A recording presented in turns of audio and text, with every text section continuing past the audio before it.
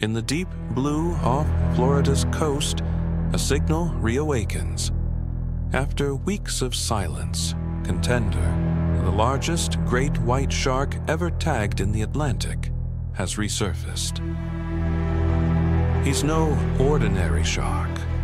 At 14 feet long and weighing over 1,600 pounds, Contender is the undisputed king of the coastal deep, and scientists are watching his every move. Then, silence. For nearly a month, Contender vanished.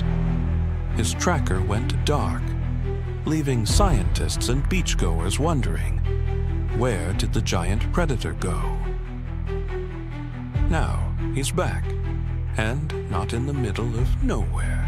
He's just offshore of Pamlico Sound, a tourist hotspot packed with swimmers, paddleboarders, and now a great white.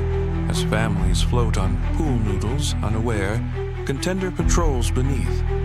This apex predator is cruising the same waters where tourists come to relax. Experts say it's not random. These warm, shallow waters are part of the shark's hunting route, a seafood buffet of fish, seals, and more. While attacks are rare, the presence of giants like Contender reminds us. These waters aren't just for humans. Caution, respect, and awareness are key. Contender is more than a monster headline.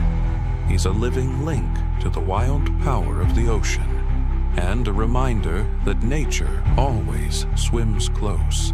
Hit subscribe to follow the ocean's biggest mysteries, and tell us in the comments, would you swim with Contender nearby?